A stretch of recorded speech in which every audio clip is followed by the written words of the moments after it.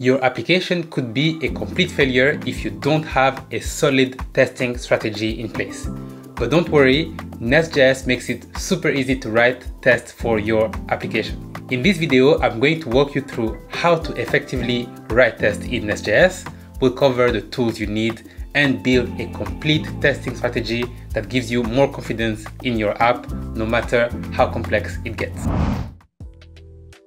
But before I show you how to write the test, let me show you what kind of test we'll be writing. In a typical NestJS application, you've got utility functions, you've got NestJS classes like services and controllers, and these classes and functions are grouped together to form modules.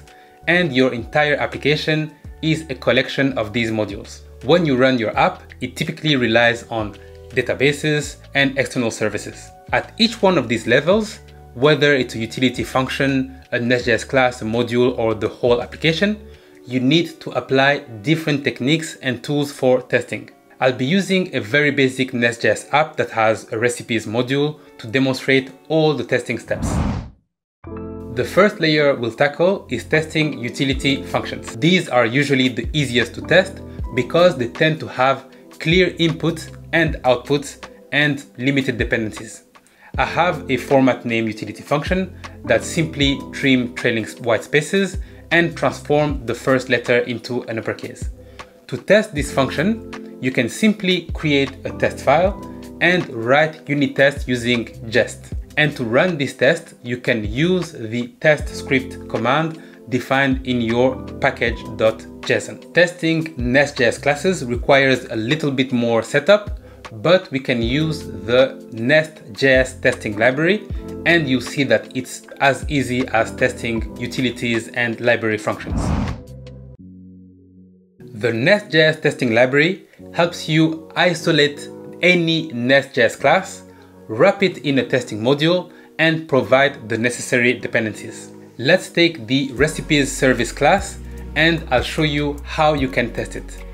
An in-memory store database is injected to the service, and the class method uses the database service to read and write recipes. To test the recipes service method, you can add a test file, and you add a setup phase where you create a testing module with test create testing module, and in that module you add the recipes service as a provider and call the compile method to generate the module. After that, you can access a recipes service instance created by the testing module using the module.get function. But if you add a test to check that the service has been instantiated properly, you'll get an error because you haven't provided all the dependencies needed for the recipes service. To fix that, you can create a mock store object and provide the mock as a value for the in-memory store service. You could do the exact same thing if you have a real database or any other type of dependency. This is a very powerful pattern because you can have full control over what's injected in the class. You can mock the output of the dependencies, and you can test that the class is calling the right services method. You can apply the same pattern to the controller and the other NestJS classes in other modules. So you're essentially testing each part of the module in isolation. This is like testing a car engine without the rest of the car, then testing the tires, then the steering wheel, and so on. But even if each part works perfectly, you still can't be sure that the whole car will run smoothly when you put it together. It's the same with your module. Testing individual classes isn't enough. You need to test the modules as a whole to make sure that everything works together. The approach for testing a NestJS module is very similar to testing a NestJS class. But this time, you'll add your test inside the test folder. Again, you can start by creating a testing module with test.create testing module, but this time you need to import the entire module you want to test. This could also work if you wanted to test your entire app. You could import the app root module for test cases that involve collaboration between multiple modules, for example.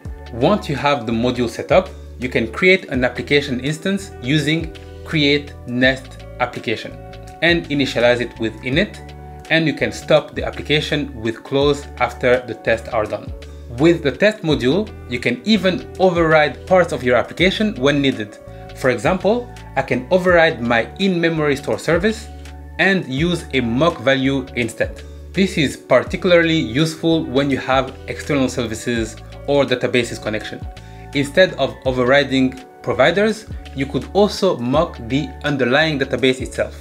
For example, if you use type ORM, you could configure your app to run an in-memory instance instead of connecting to a real database.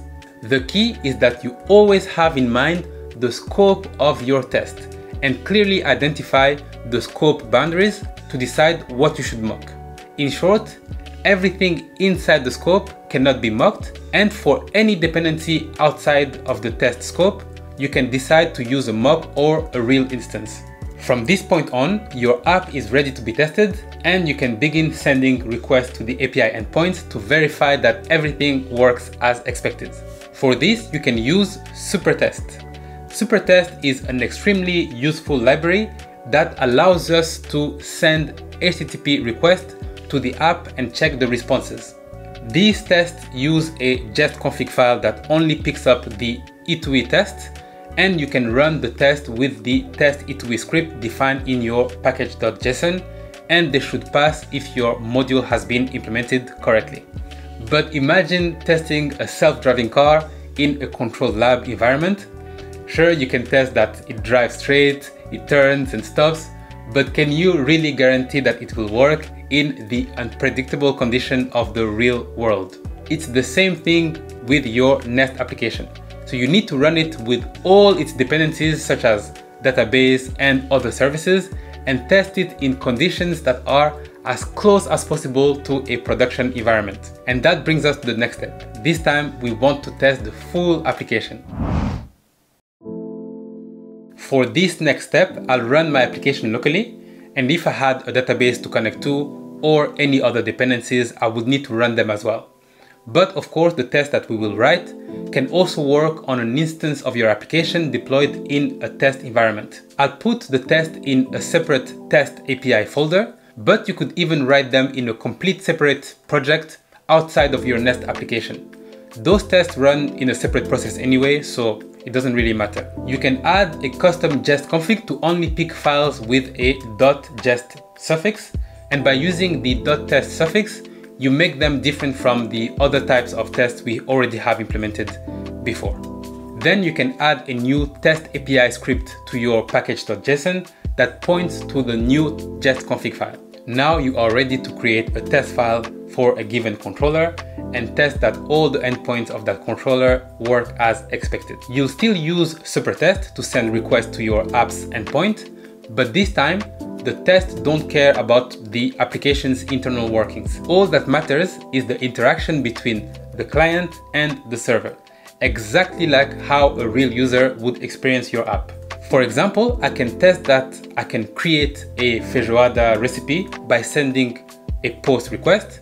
For testing other endpoints, I could add a create recipe function, and this would help me test the delete endpoint by first creating a raclette recipe as a setup and then test that I can delete it. End-to-end testing is arguably the most important level of testing because it simulates how a real user would interact with your application. But your application is not going to be used by one user at a time.